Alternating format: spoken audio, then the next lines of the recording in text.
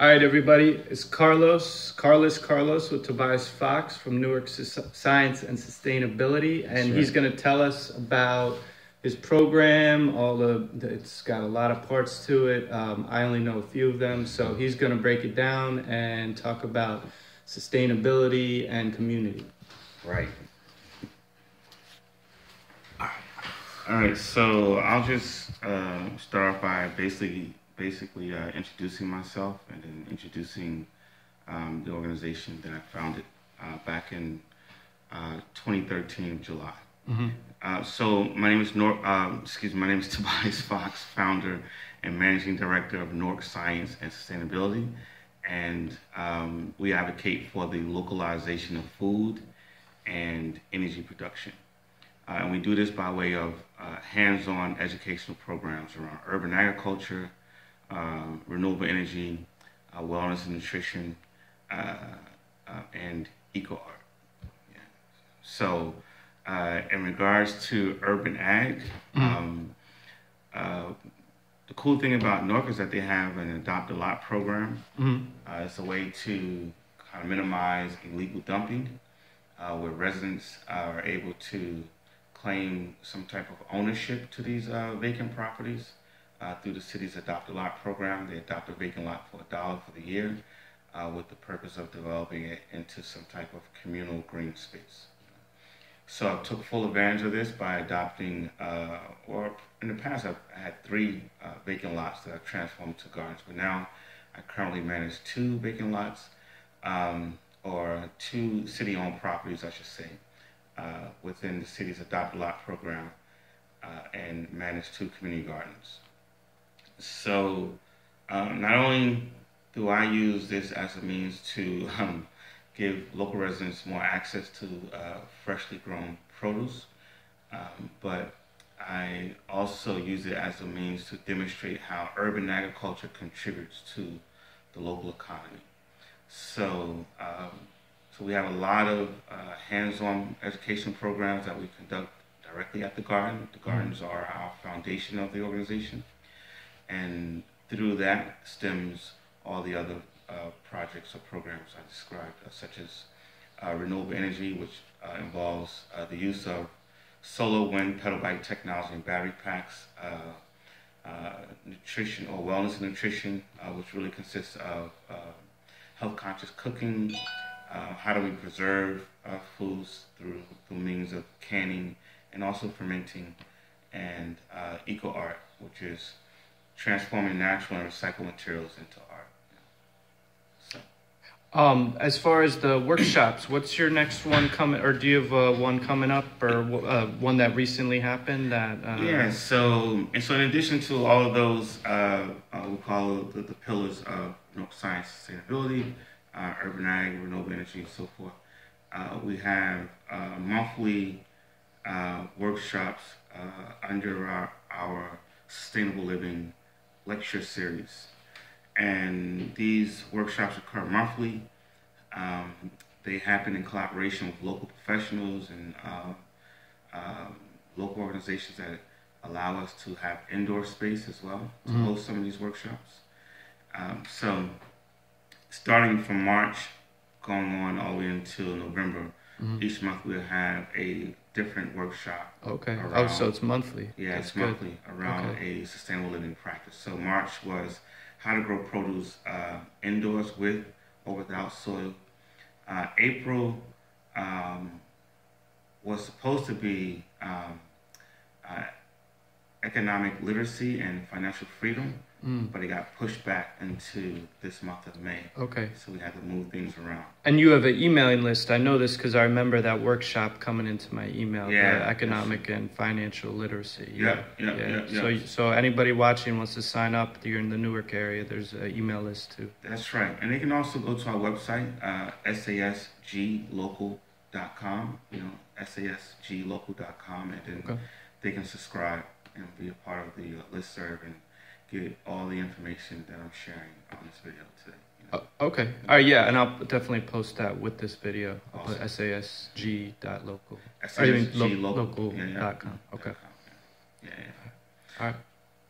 Do you want to say more? Yeah. I mean, it's a lot more to say. I just don't know where I should, what areas I should touch on, Well, I'll say this for you. Tobias does have to actually get right back to it. He took out time of his busy day, and it's Memorial Day too. So a lot of you have off today. That's true. He's got to go in, and they're actually installing some solar panels. So it's a local, couple of local engineers here in Newark that I collaborate with. One guy's name is Amato, and Amato is originally from Mexico, but he's been assisting me in the garden with just building raised beds and building structures to make the garden more effective. And so we were trying to operate some high-powered tools with some of the battery packs that I have. And this is one of the engineers here. Let me just... Okay, here. Yeah, Damien. All right, we're back on. Yeah, so so we were trying to operate some high-powered electrical tools at the garden, and it seems the amps of these high-powered tools were too high for the battery pack that I had. So that prompted me to have to reach out to the solar technician and electrical engineer, Damien de Carless, who is far more knowledgeable about this stuff than I am, to come and look at the tools and also the technology that I have to see what we can do to kind of like upscale the technology that I have to handle these high-powered tools. Okay.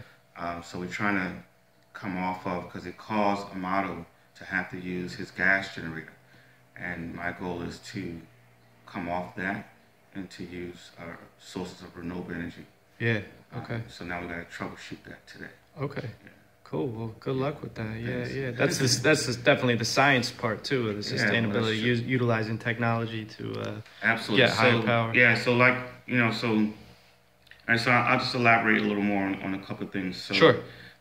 First, with urban agriculture and then the community gardens and urban farms, we are one of the things that I don't do is I don't lease or assign beds or plots to people, right? And this is it's probably why there's such a low count of people like attaching themselves to the gardens, that I manage, because people have grown into this or become indoctrinated into this mindset of this is my ownership property. Yes. Yeah. I know. I thought that's what you were saying. Yeah. So and that is not our natural state of being a community, communal gathering and all that stuff. The sense of ownership is spilled over from home ownership, car ownership, to how you even operate community gardens. Like, how is that community? Yeah. If all you're concerned about is just one plot that you're concerned about, while everything else around you is just falling apart. So I tell people, I says, well, look, there's, for instance, 15 plots, a garden base, and a variety of produce being grown throughout this entire space. You can benefit from the harvest of everything that's being grown. All you have to do is just, as you find time to come, just help me with the upkeep of the entire garden, not just one plot. Right? Yeah. So that's my approach of community gardening. Not assigning beds, but saying, what can we grow in this space? How can we maximize the growing space so it's beneficial for all of us? And then we introduce an entrepreneurship component to it, where now a couple restaurants and chefs, they reached out to me wanting to purchase some of this food, because we don't use any. So we take the organic approach of growing food. So now he says, well, let's set aside a portion of the food that's grown in this community space, this community garden, to sell to restaurants and these chefs that can go back into the garden, so we can become a little more sustainable, so we don't have to constantly rely on other sources such as grants and donations, we can actually demonstrate how what we're doing contributes to the local economy as well. And then with the renewable energy, solar, wind, pedal bike technology, and battery packs, when I interact with students across cities, really, and ask how many people interact with this technology on a daily basis, if any hands go up, it's probably one, because we're so disconnected to the sources of renewable energy. And I take a grassroots approach on this, so I do demonstrations and workshops on how beneficial this technology is in our everyday life, what it can be used for, how to apply it, versus people being engaged with it by seeing a solar panel on a light pole or seeing a solar panel at a meter station where it doesn't serve their direct interests. So I kind of make it practical and apply it into our everyday use through workshops and presentations. So that's my approach to this. All right, great. Yeah, that was good. Thank you so much. You're welcome. Yeah, appreciate it. Okay.